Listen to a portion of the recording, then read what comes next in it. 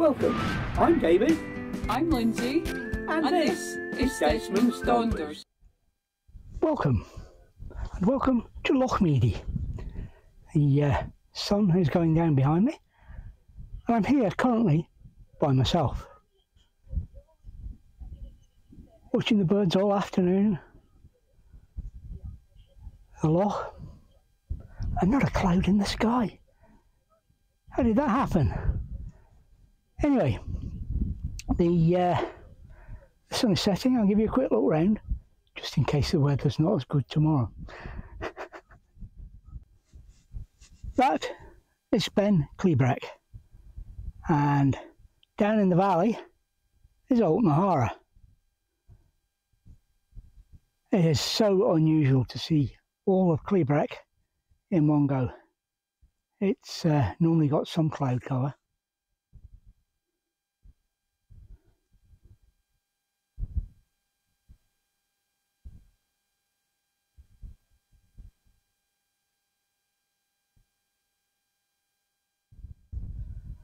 And this is the lower end of Loch Meadie.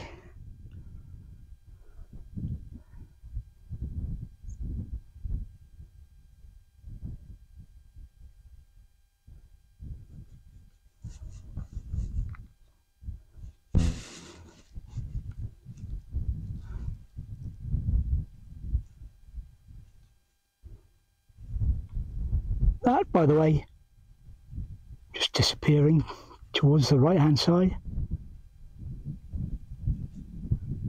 it's Ben Hope.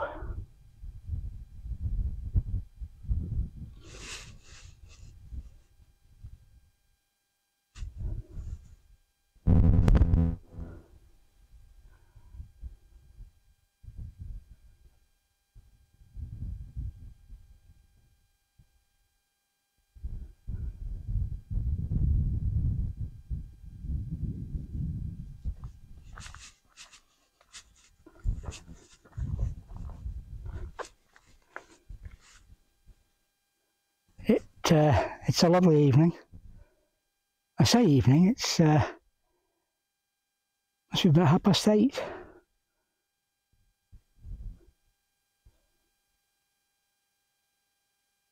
I might be stopping up late and doing some stargazing tonight.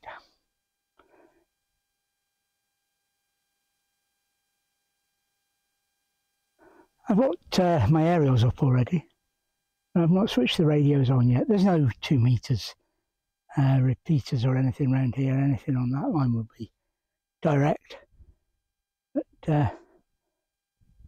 virtually noise free as far as HF goes, and we'll try that later. And meanwhile, I'm going to leave the sun to go down by itself, and we'll get back inside. Although it's not cold, it's just I'm feeling the need for a cup of tea.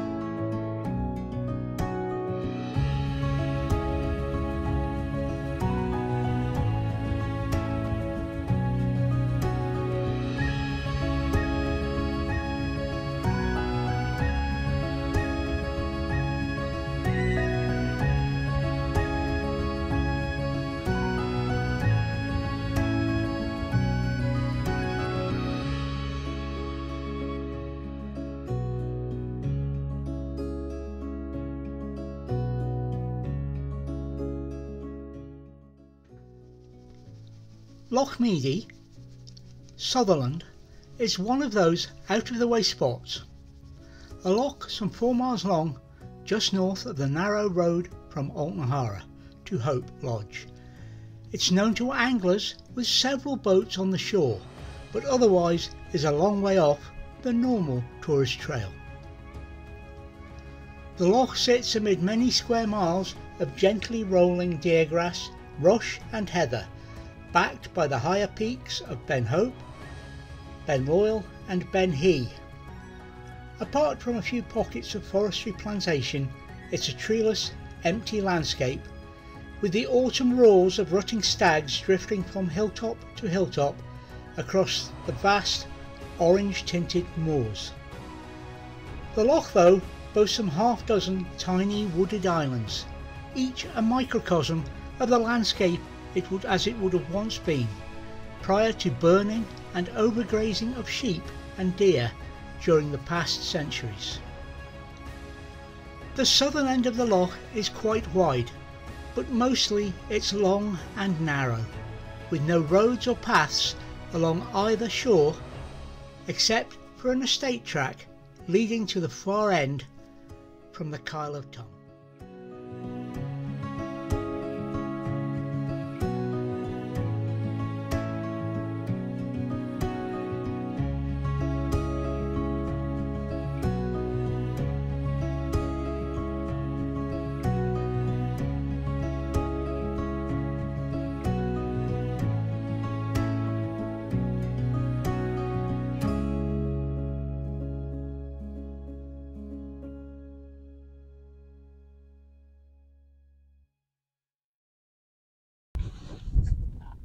And here we are at the Scottish National Chair Erection Championships. To be fair, this is the first time for Angie trying this chair.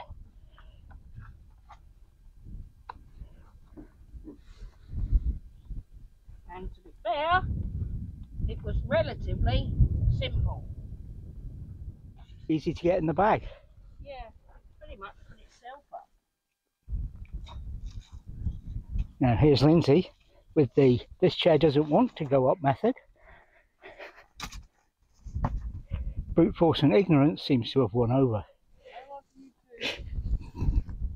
It doesn't look it, not from here. It is very comfortable. And look, I've even got space to put my drink and my snack.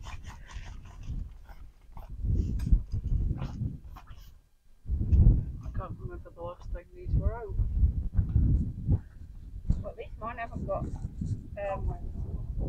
cobwebs yet. That's Tyson, and the chocolate lab is Bramble. That's the thing. That's him. And that is exactly where we were yesterday. Loch Meadie.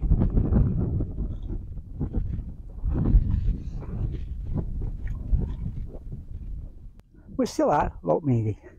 Very different day, the clouds are out, although the sun is trying to break through. We've grown a bit since we last filmed. We've got Pamela and her dogs, and Angie and her dogs. We'll spin you around, show the outfits, and probably destroy the evidence. It's a little bit windier today.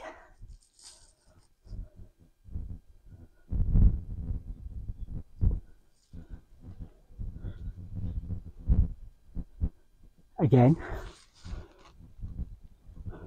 and as we come round the vehicles, and in the background Cleabrack. No, we're not there yet.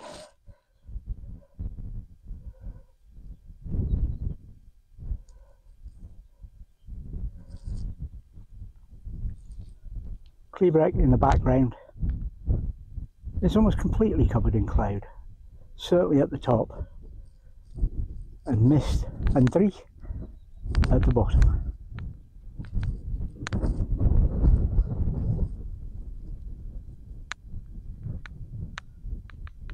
Let's go down to the water. the loch itself, nice ripple. Not seen many fish, but it is early for up here and it's cold. However, for anybody wanting to fish, the fish are there and takeable, very takeable. But you've got to know what you're doing.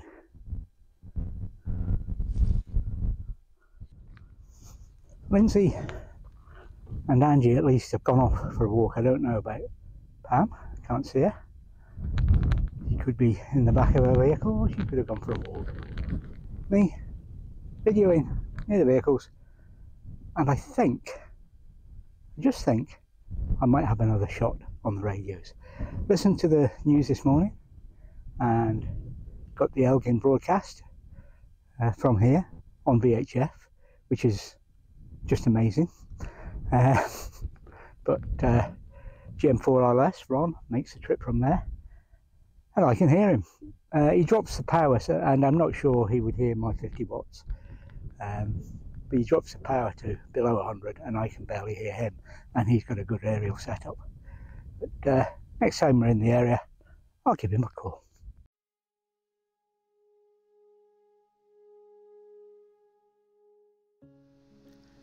Lindsay and I are not here alone this weekend. This is Tyson and Bramble, and we appear to have broken a couple of dogs. With us as well are Angie, who is the person rumoured to be in control of the dogs, and Pamela. Both have channels, so I shall link them below. And a great weekend was had by us and the dogs, although I suspect Ted and Lolly might differ on that, as Bramble and Tyson are a bit rambunctious, let's put it that way. But we had a great time, and Loch Meadie wasn't finished with us as yet. Coming along, a little surprise.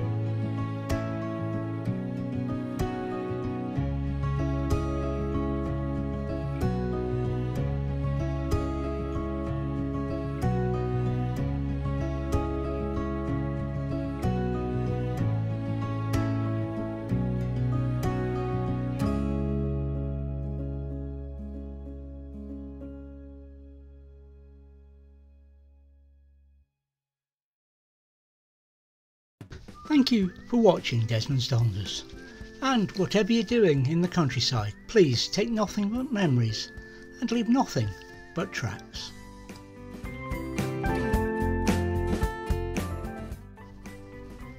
Please subscribe and ring that bell to be notified of our future videos.